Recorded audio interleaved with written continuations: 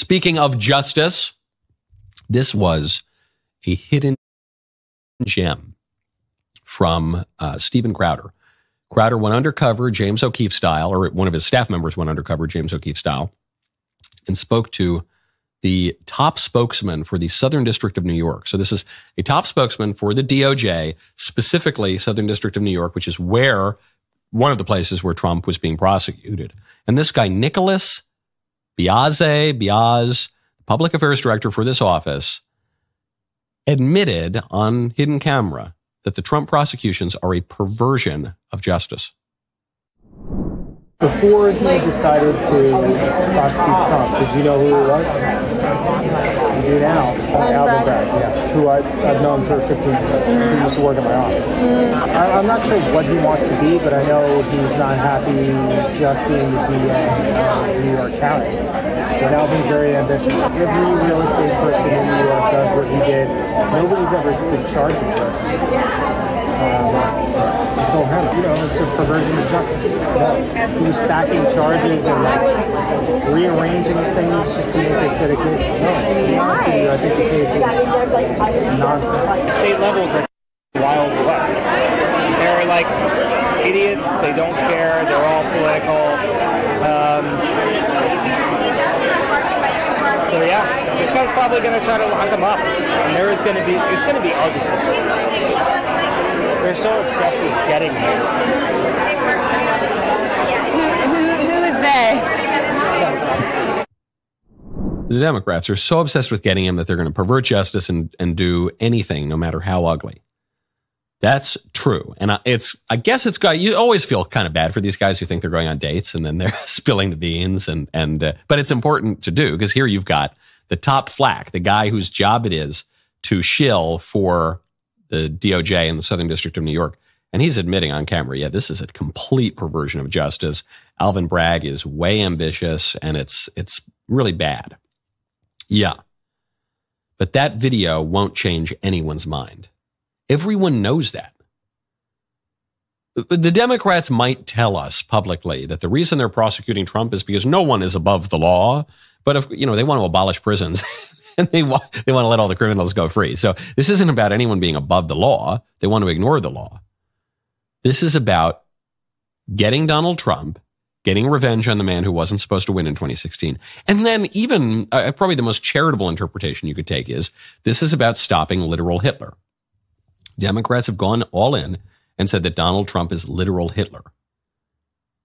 Well, if he's literal Hitler, then you can do anything to stop him. Anything would be justified, according to the liberal mindset.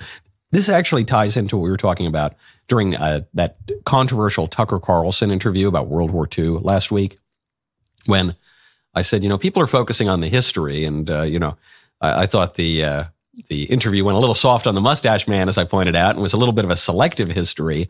And so the history is being debated. But I said, it's really the history isn't really the point here.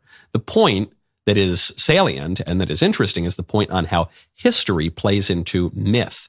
Because all polities require some kind of myth, some kind of narrative that gives us a lens through which to view our present society. And World War II, being the biggest, craziest, deadliest war ever, is of course going to play a large role in that, putting aside any other political considerations. And so what did we get out of the myth following World War II?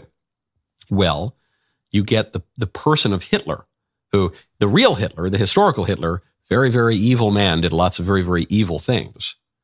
But not even Hitler was Hitler, in the sense that the role that Hitler plays in our mythos is as the incarnation of absolute evil.